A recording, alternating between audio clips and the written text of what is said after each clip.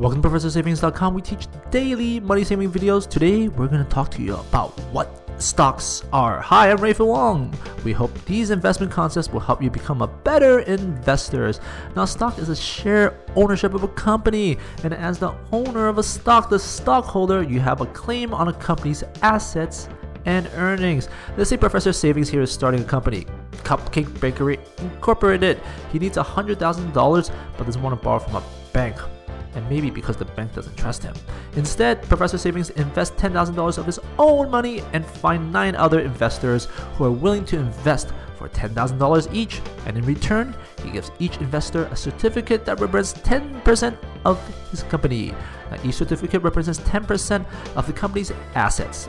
This includes the building, the equipment, the cupcake pans, and all those, and the baking material, and that's 10% of any future earnings. Now, after 1 year, alright, good news, the company is doing well and the total value increases to $200,000. This means each share of the company is now worth $20,000.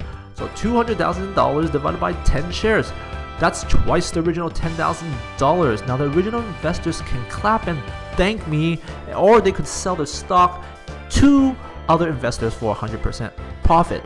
That is how stock works on a basic level. Stocks are bought and sold daily on major exchanges. Keeping it simple, make sure you subscribe, like, and comment.